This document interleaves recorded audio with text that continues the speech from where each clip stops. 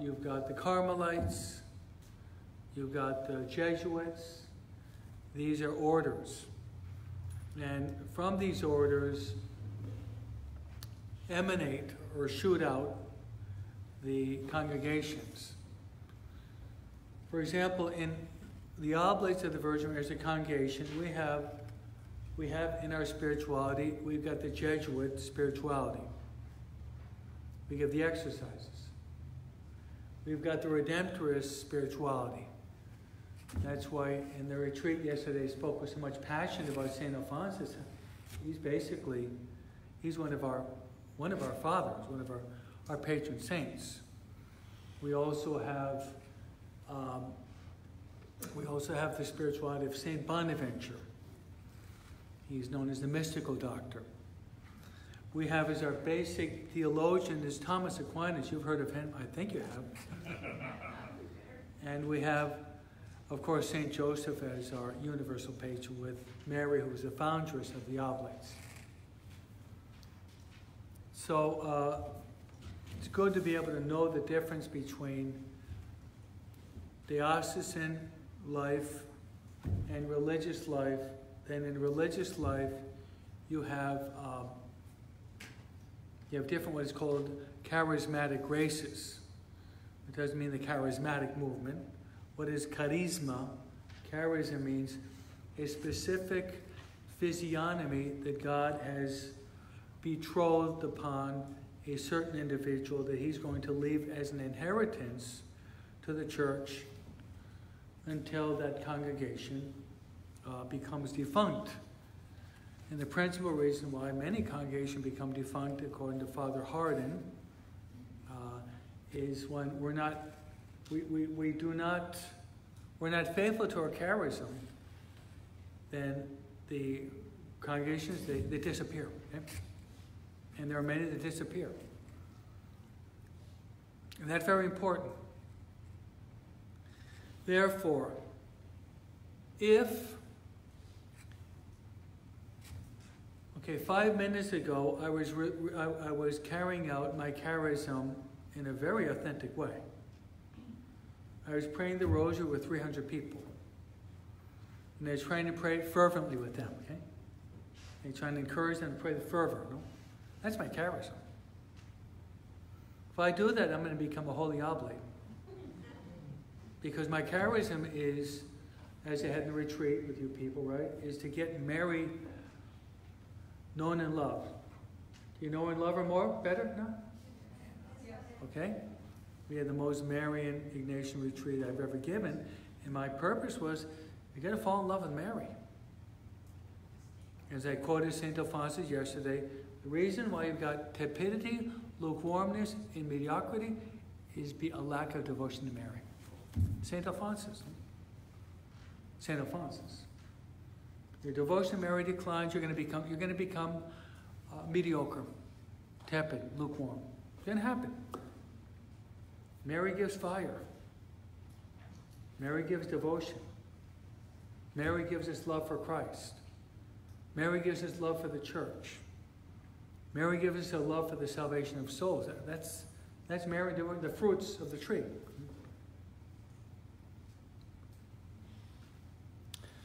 Okay, now let me go through then one of the basic tenets or evolution of an individual who arrives at what is called vows and then perpetual vows. Before entering into the religious life as well as the priesthood, today more than ever, there are very serious studies of the person that's going to enter. I would conjecture to say that the formation of a really good priest, a holy priest, is probably the most difficult thing in the world. If you were to go through a typical day of what we do, you'd probably be shocked.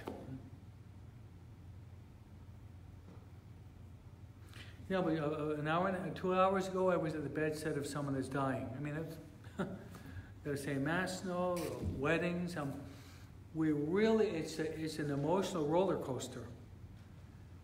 And if you're not able to ride that roller coaster, you're probably not called to be a priest. As we say in New York, you got to roll with the punches, no? You know, you know, we just finished a wedding, and then we go to a funeral. The whole gamut. No? So there has to be a very rigid screening process for a religious as well as a priest. And I made an allusion to this last week, I think it did, is both in the screening process of the religious life as well as the priesthood, if that individual, that man or woman, if you're going to become a nun, has same-sex attractions, he doesn't have the vocation. You know, not all people agree with me, but I'm very firm on that. Very firm on that. I'm intransigent. You got a young man, they said he's gay, you're not called to be a priest. Stop discriminating, Father. No, that's the problem the past 25 years. It's not so much child molestation, but it's homosexual acts that, of course, the press blows it out of proportion, right? It seems every Tom, Dick, and Harry is gay, no? It's not the case. But it seems to be that way, no? It seems to be that way.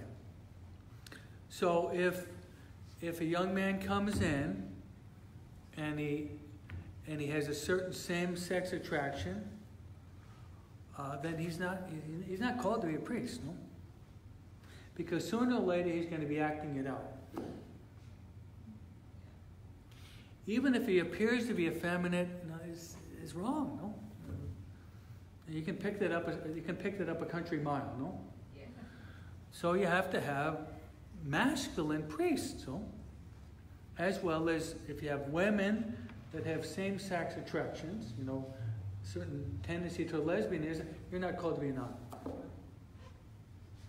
Now, many people disagree with me, and if you talk with other priests, they're going to say that I'm out in right field. No? But Pope Benedict XVI, I'm basically saying what he said, and John Paul II too. So if you have an avant-garde liberal priest who says that I'm, obsolete fossil of the Middle Ages, okay? Yeah, let him criticize me, no? That's the big problem. You have a priest that's living a double life. That's what's pushing millions of Catholics out of the church. That's pushing them out of the church. And often what happens is you have one priest that makes that mistake. If you study literature, there's a lot of jargon that we learn as English majors. One is you're going to learn that the phrase is called a sweeping generalization. Know what that means? It means, okay, Americans, they're materialistic. They're greedy. They're money hungry. Okay, you got them, but you got other Americans that are basically very generous.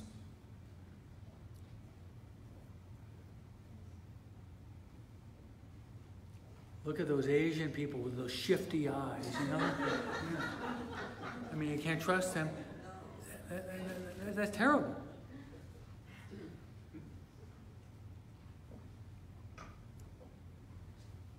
So, but people make those sweeping generalizations. One priest made a mistake. All priests have that problem. So, to be accepted into religious life or to be accepted into the priesthood, you have to go through a very, very meticulous screening process. You know what? When I was filling in applications in 1978, 1979. It was basically you fill in the form, you know, you fill it in 5 minutes, you give it. Well, you seem to be a pretty good guy, you know. But in the past 40 years, we've gone from more or less solid families to dysfunctional families. You know, 50 years ago, basically the family was intact. 50 years ago. All of my friends were Catholics and Jews. I don't remember any of them. Their parents were divorced. This is 50 years ago. Jews and Catholics alike. So with that, you're not having these dysfunctional families where kids are growing up with gaping wounds, no? Gaping wounds. Okay. So maybe I'm kind of long-winded, but I think you should understand that the screening process has to be demanding. We don't have too many seminarians as oblates, but personally, the guys that we have, man, top notch. This guy that was with us in the retreat, oh man, what a gem, huh? What a gem, no? Brother Leland last year, man, what a Brother Nathan, who'll probably be ordained a deacon within a year and a half. These guys are kind of blow me away. Their human formation, their intellectual formation, their prayerfulness, their holiness, their apostolic zeal. It's a breath of fresh air. You see these young men that are really, but you know, we have to be very, very judicious in our discernment as to who's going to enter in. There's probably, by the time a young man is ordained a priest, we're pumping in $250,000. Do you have that in your back pocket? It's a lot of money. Huh? I'm saying $250,000. Food, clothing, education, doctor's bills, you know, gas bills. So, you know, with that, and with the congregation is basically we're poor. We don't have a lot of money.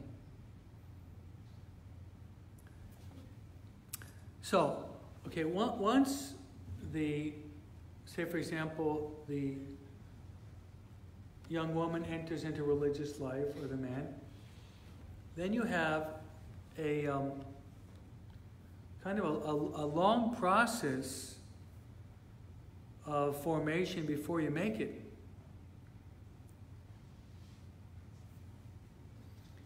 When I was a postulant, 1978 to 79, there was two years, postulants, 1 year, 2 years. And there was probably about 80 of them. I think there are probably only 3 of us that are priests. No? So, you know, making it.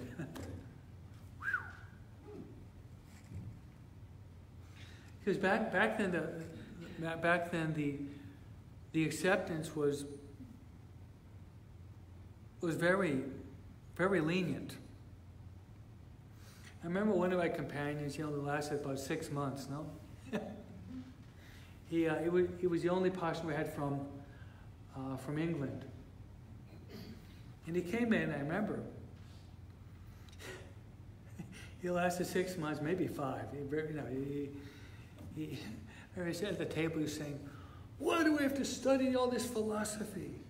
Why do we have to study all this theology? Let's go on the street corners of Rome and convert these brood of vipers, no? He only lasted 5 months, probably 4 months, no?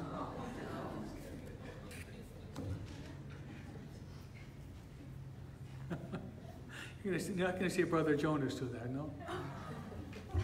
Even though his name is Jonas, no? 40 days in interval will be perished. No? Okay, the first stage is called being a postulant. I think in the sisters it's called like aspirant. They've got different jargon. Okay. For us, the postulancy program was 2 years. And in those 2 years, when I was there, we studied in Rome. Those first 2 years, we studied philosophy.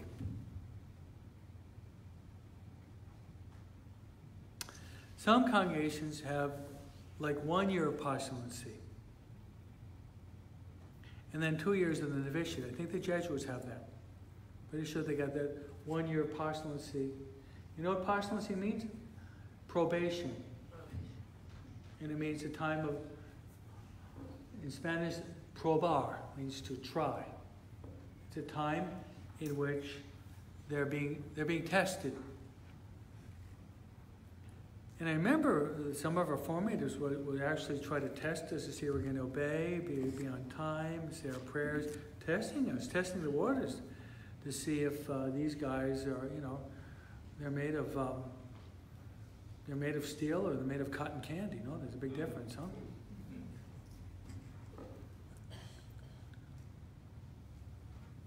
Then after the 2 years of postulancy,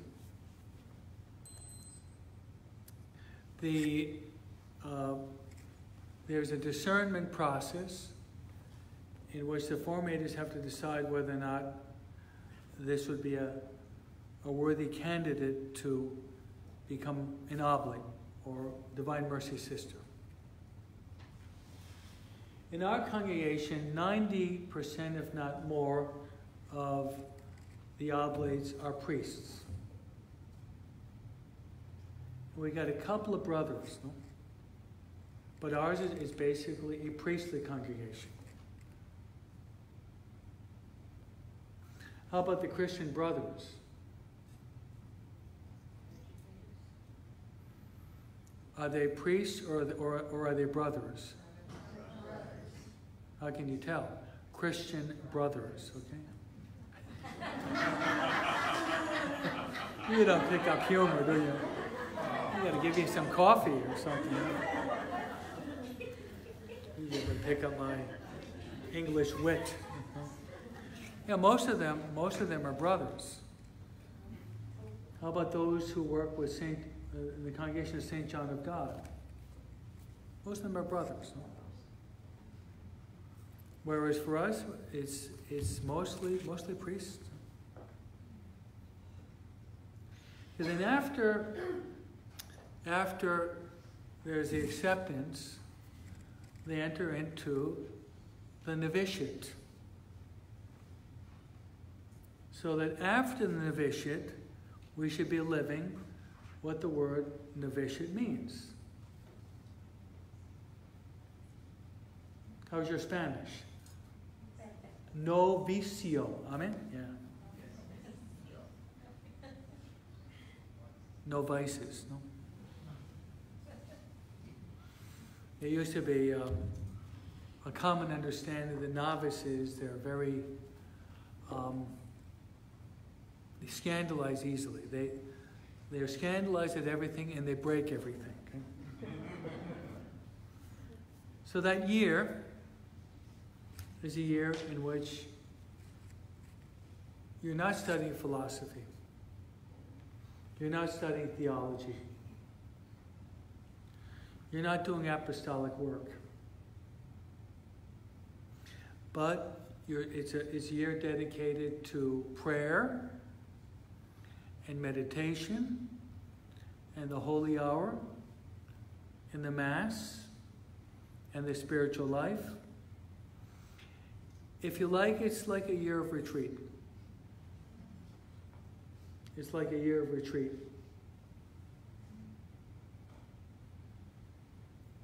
Year of retreat. But it's a specific year of retreat in which we learn, number one is, what is religious life? Number two, what is the priesthood? Number three, who are the oblates of the Virgin Mary, or the Sisters of Divine Mercy? So that whole year, we're learning the art of prayer.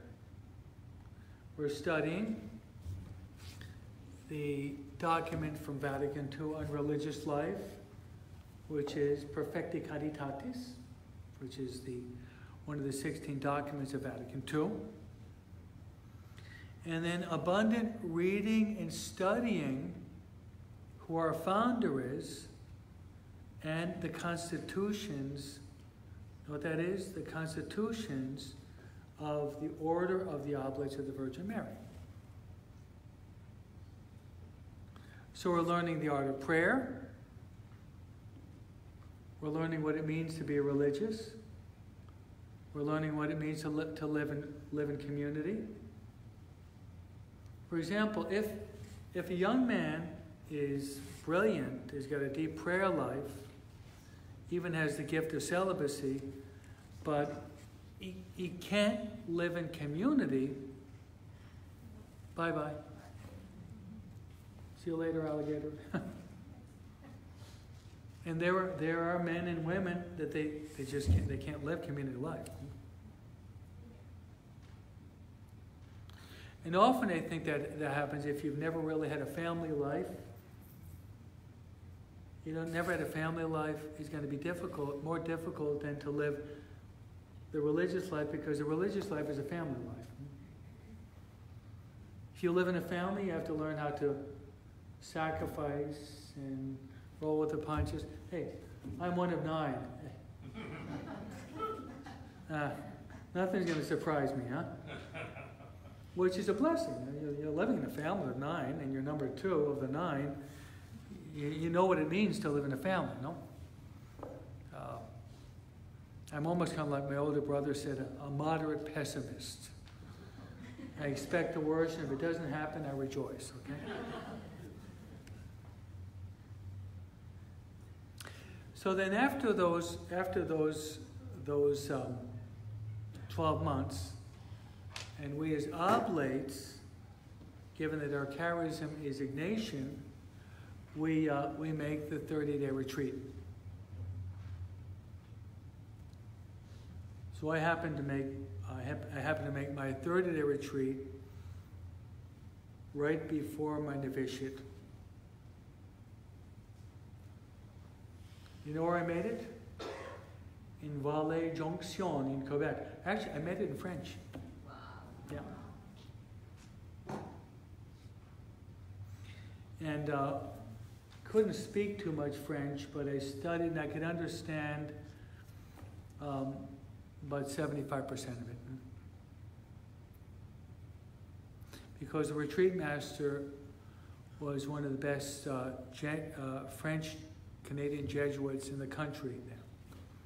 And he would send a lot of the Canadians to us as oblates, because Canada was already in a state of crisis where there was a lot of liberalism. So I've got a lot of companions that study with me that are French Canadian.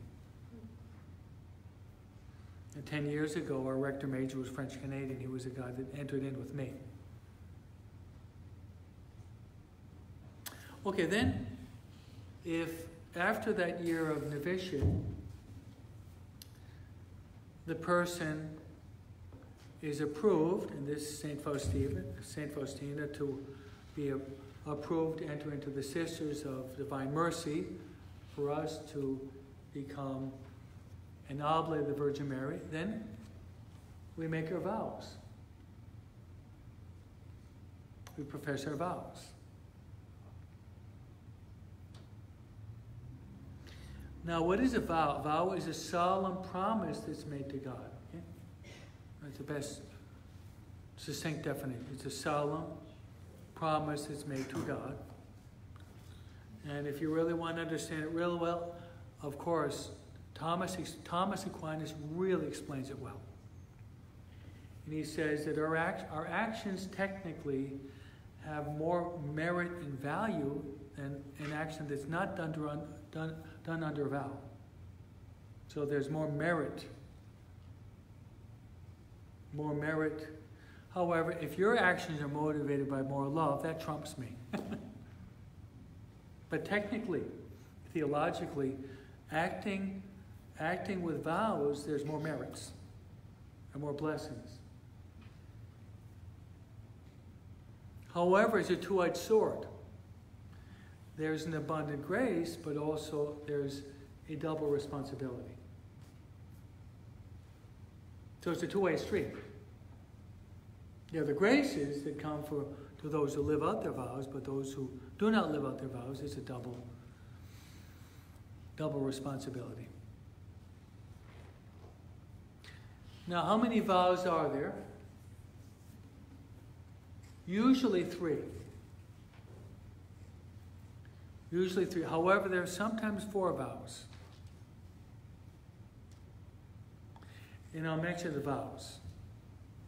You always have the vows of chastity, poverty, and obedience. That's universal. But there are orders that have a 4th vow. How about the missionaries of charity, Grace? They have 4 vows. The 4th is serving the poorest of the poor as a vow. It's a vow.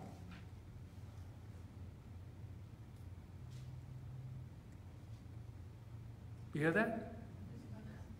So, if they despise, they reject helping out the poor, they're breaking their vows.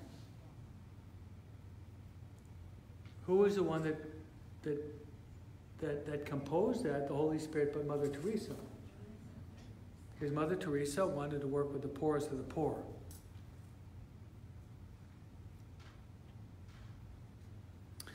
Okay, I don't want to pop your balloon or anything, but here in LA, poorest of the poor, yeah, few, but very few. We've had a poor program here for many years, and we won awards for it. I notice almost all of the ladies that come in, they are, can I use a New York expression? Pleasantly plump.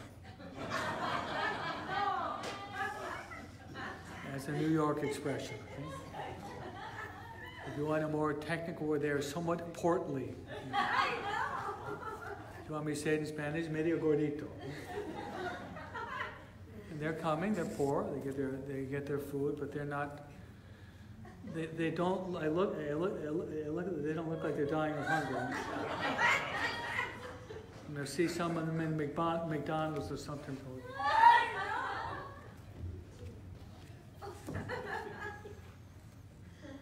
But if you go to India, Indonesia, you see them. China, someplace in Africa. You know, you've ever seen the Biafra commercials where their arms look like toothpicks and their stomachs are bloated? With their eyes sunken in and the flies descending upon them. That's poor. So here when I kind of our poor program, I always kind of laugh inside. No? Más o menos, no? Menos que más. Huh? Now, morally, culturally, intellectually poor, they win the cake. Yeah. For that, yeah. Morally, spiritually, culturally, with respect to literacy, you know, they can probably get win the prize for that. No, but so how about the 4th vow of Saint John of God? I worked with him as a deacon, and I was working on the Trastevere, helping out in their hospital, and barely ever did I feel so well treated. I'm not a deacon. I'm not even a priest yet. They only have brothers. They said, "Wow, you guys are really, you're kind of like Martha." I'm Martha. I mean, you're so hospitable. And the guy said, "Well, we better. It's our 4th vow." So they had a vow of hospitality. What about Ignatius? Ignatius purposely offered the 4th vow to be at the beck and call of the Pope at all times. That's why we have Catholics in India, Indonesia, Thailand, Japan, because Ignatius sent his missionaries to the Far East. Otherwise, the Asians we wouldn't have any Asian Catholics. came from basically the missionary zeal of Francis Xavier, that the Pope wanted to open the horizons of the missionary activity. Other vows sometimes would be that of stability. You know what that is? The opposite of mobility, Father. Okay, that's right. It means you stay in the same convent. Whereas a lot of the Carmelite contemplatives have that. In other words, they're up the street of Alhambra. They're going to be there until they die. We've got a nun that was with us. That was her spiritual director in Erie, Pennsylvania. She's going to be there until the Lord calls her. Okay, now a word on these three vows. When you go into a Carmelite convent, the strict contemplatives, when they go into their cell, it's very austere, very plain. But on the wall there's a cross. Not a crucifix, but a cross.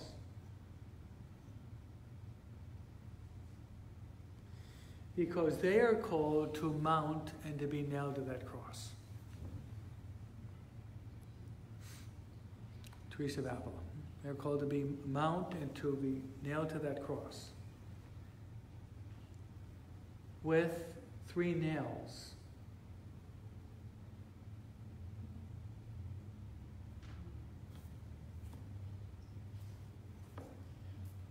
Poverty, chastity, and obedience. Those are the 3 nails.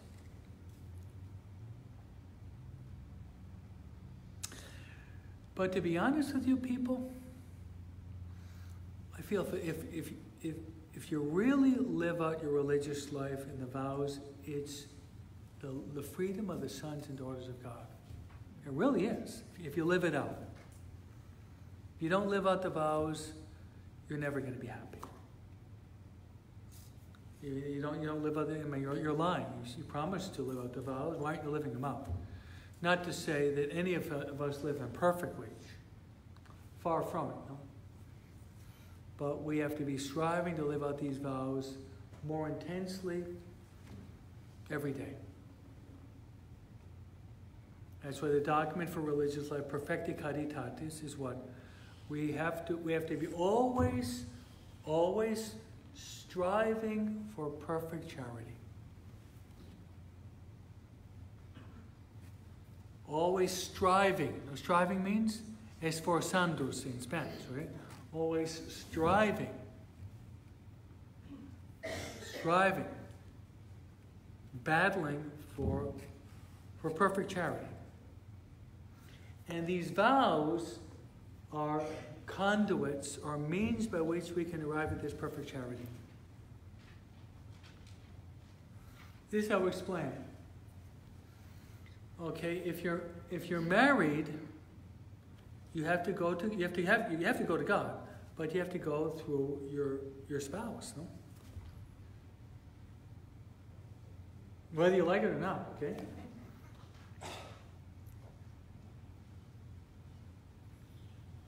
And I see that more challenging because maybe your spouse is resistant, whereas we go directly to God.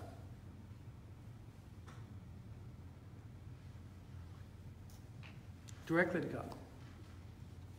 No human intermediary.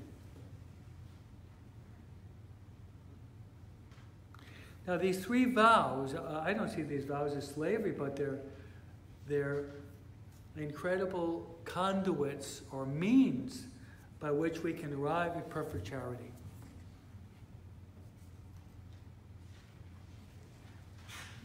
And I see the opposite of these vows, the opposite vows are the major obstacles to living out a life of holiness and living out a life of perfect charity.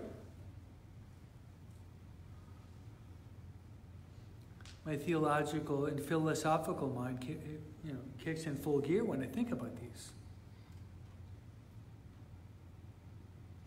I will explain. Okay, poverty. Poverty.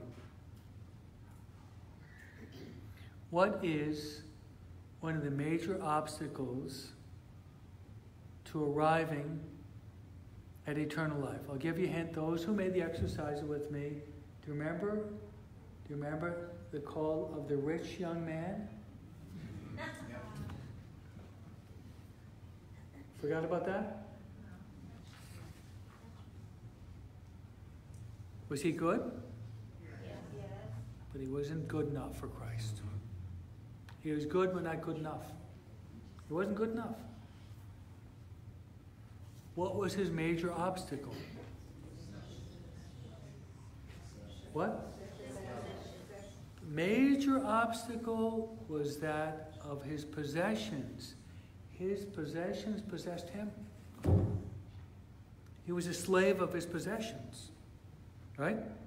He was a slave.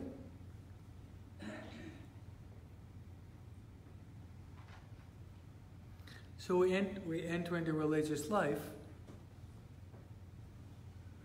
We enter religious life. What we're saying is we're renouncing the right of material possessions.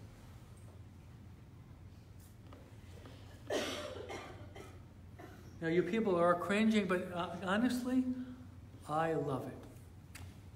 I love it. What? No, diocesan.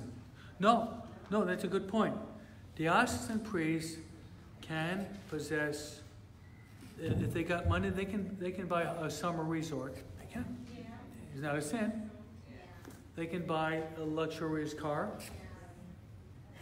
They can have a bank account with a lot of money in it. And they don't have a vow of poverty. They don't.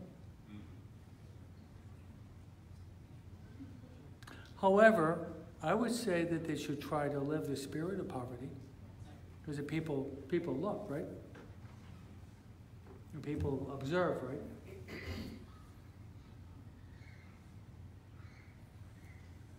This is a point which is very difficult in the American society, very difficult. Because we have so much here. So much here. So much. We have so much in this country.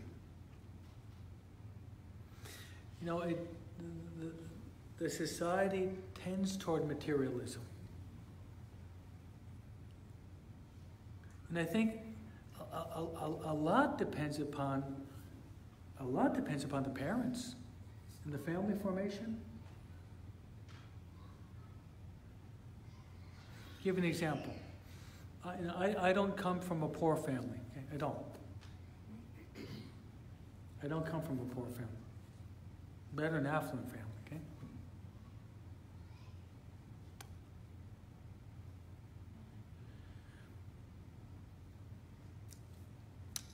My mom and my dad,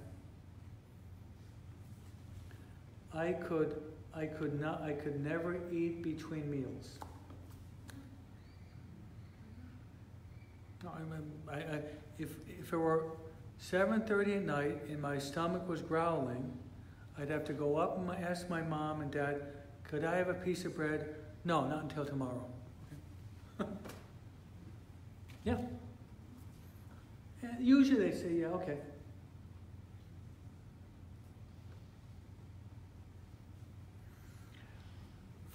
If I worked hard on Saturday, my dad would give me an allowance, 25 cents.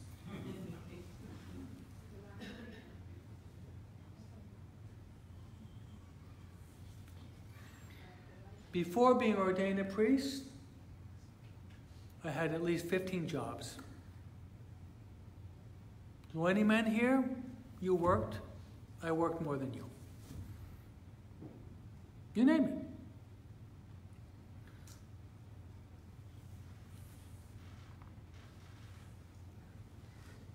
Peter, how much snow have you shoveled? You've never even seen snow, okay? Ah, oh man, I was 8 years old. 8 years old shoveling snow with blisters. My father said, oh, pobrecito. Ah, you're a boy, you know, bite the bullet. They'll heal in 3 days. No? Being a paper boy. You know what a paper boy is? Or being fearful of the dogs, you know, running after you. Cutting grass in August in New York. Yes, sweating like a mule. Like thanks be to God, no?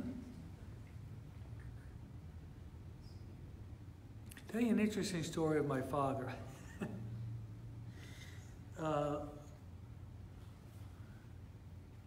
Our paper boy was one of my best friends. And back in 1964, for 7 papers, it would be 48 cents. 48 cents for 7 papers, because you delivered every day, even on Sundays. So Robert Albanese was his name. He rang the bell and said, Mr. Broom, collecting.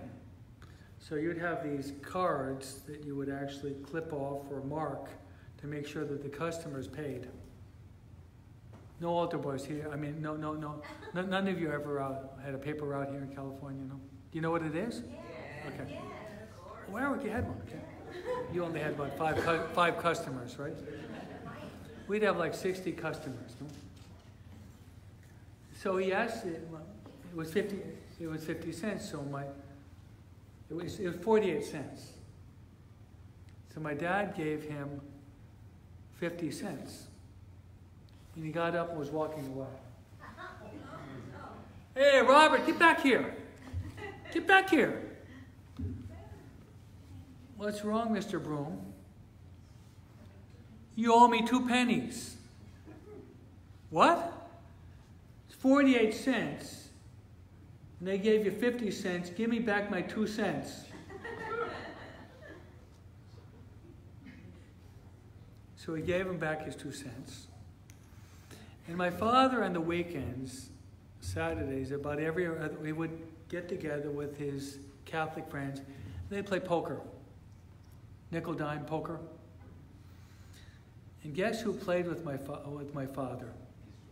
The father of Robert Albanese. And he said, Broomy, you are the biggest cheapskate in the world. Broomy, you are the cheapest cheapskate in the world. You know what my father did? He was always trying to teach. That's why he bequeathed to the world a great Catholic school. And his son is all, you visited Elvira, right? It's a good one, right? But what he was teaching this kid is, don't presume that it's yours. My father would have given him the 2 cents and probably another dime. Because he presumed that he only got 48 cents. So what I'm telling you is, for me, living out poverty, even though I don't come from a poor family, it was instilled in me by my mom and my dad. Because we were brought up and raised and seeing parents that they didn't waste things. My mom would always have these coupons you could save a little bit of money, and so that's one of the reasons why I have that vow. Is that we will not become slaves of materialism. Amen? Amen. We will not become slaves of materialism. Okay, the other vows. Poverty, chastity. It's not simply the renunciation of the conjugal act. That's part of it. But if that's the only thing you see in it, you have a very, very limited vision of what that vow means. And it's basically this. We're saying no to human love so that we can have a divine supernatural love. That's really what it is. We're saying no to physical paternity so that we can say yes to spiritual paternity.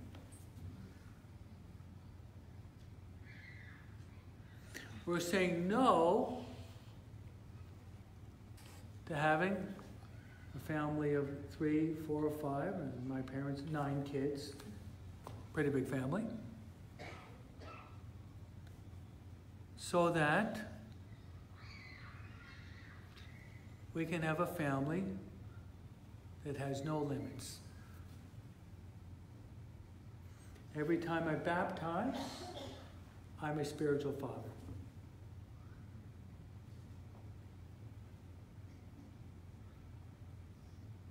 Okay, today I spent about 4 hours in the confessional. Quite a bit, huh? For a Friday, huh? Maybe I confessed 100 people, more or less. Huh? When I lifted my hand, I said, I absolve you of your sins in the name of the Father, and Son, and Holy Spirit.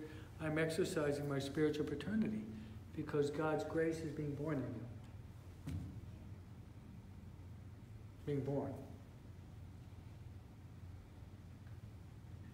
Every time I lift up the host and the chalice, Jesus is being born. It's Christmas. Every time. Priest lifts up the host and the chalice, Christ is being born. And not symbolically, but in actual fact.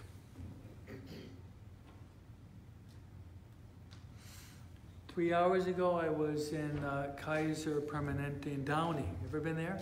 It's like a little city. I purposely parked across the highway there because I know if I park in one of these parking centers, I will be back in the year 2025. I'll be walking around until I'm 75. No? I prefer to walk half a block than to get lost. No? But I was there because there's a man in the parish that's dying now. So I went there. I gave him the anointing of the sick. I heard his confession. So that when he dies, he can go to the spiritual family of heaven. He's a family. Heaven is a family, right? And one of the most beautiful concepts is this is Augustine. I meditate upon the Word of God.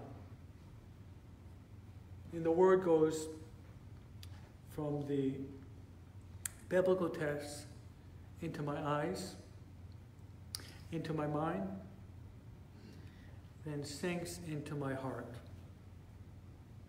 So the Word of God is no longer on the page, the Word of God is in my heart. So I'm preaching and teaching, I open up my mouth, and as Jesus says, from the abundance of the heart the mouth speaks. I open up my mouth, and I start to speak.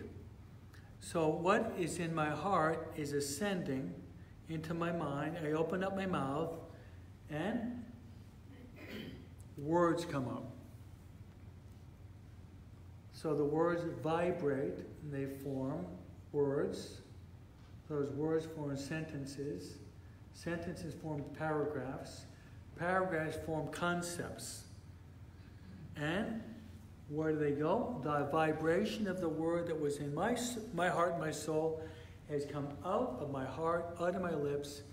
It goes into your ears, up to your mind, and it goes down into your heart. Beautiful, huh? St. Augustine, not Father Broom.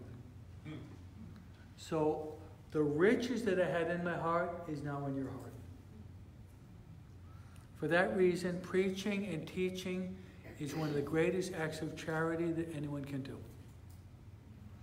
As you, 100 people, you're going to be leaving after an hour, learning many things that you never knew before.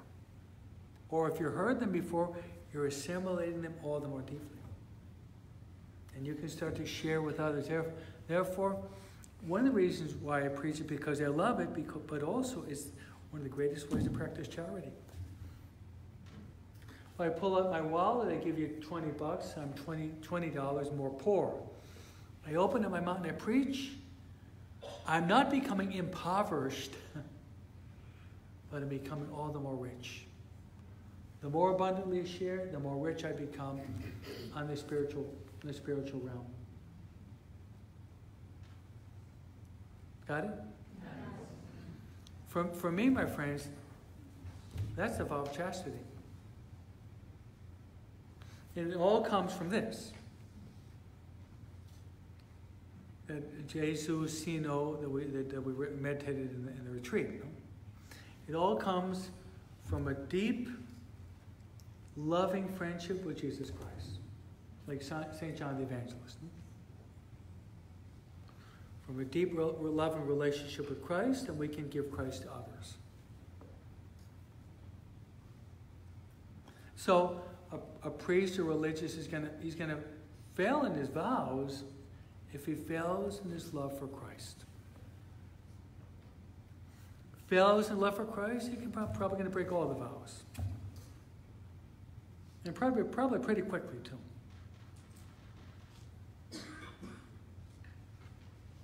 And then finally, there's the vow of obedience, which many say is the most difficult. We all want to do our own thing, huh?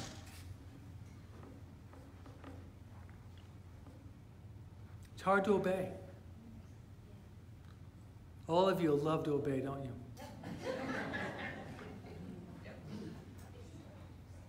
I will sometimes say to our parishioners in my talks and my formation program, something that really hits home.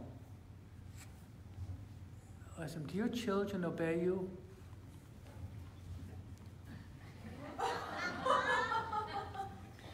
You know one of the reasons why? Because you don't obey the priests. If you obey the priests, then your children obey you.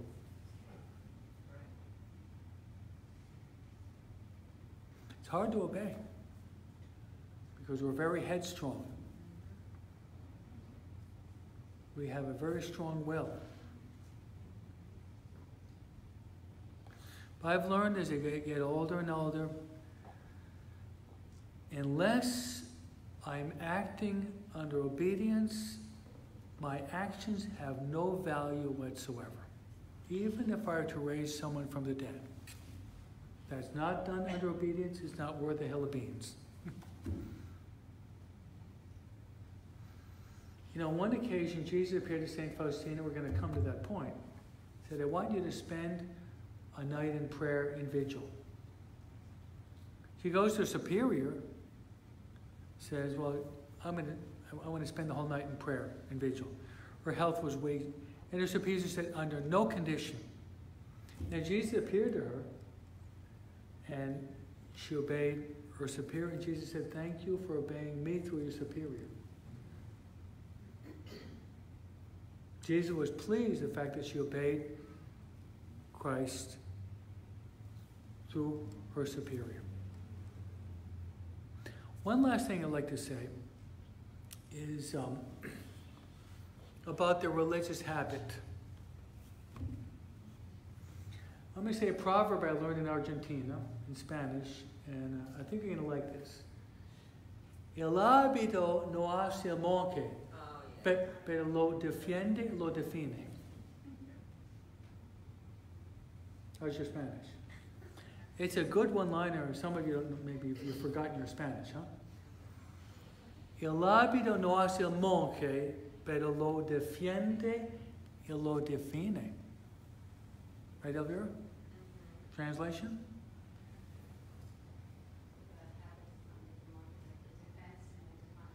Like that? It's a good one, huh?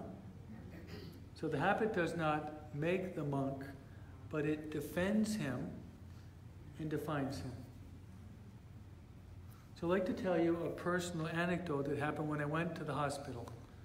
I went with my religious habit, and when I'm walking to the house, it was the emergency room. They're really good there because they have people that will actually take you to the place. Otherwise, it probably would take me an hour and a half to find the place. Because it's like a little city, you know? And what I do is, the person's taking, I try to be friendly, talk to them, how are you, what's your name? Are you a Catholic? I mean, why not? Yeah. No, what happens, I always believe a non-Catholic is always a potential Catholic. Potentially, that person can be a Catholic. So I started to talk with her. I said, hey, you know, it's a pretty good day. Boy, nice and cool in this hospital outside. It's really hot. I really feel good here, you know. I said, hey, there was a lady that worked there to basically accompany people. I said, hey, are you a Catholic? She said, no, I go to Calvary Chapel. But she said this, I've been thinking about this. I want to come back to the Catholic Church. So I pulled out my card.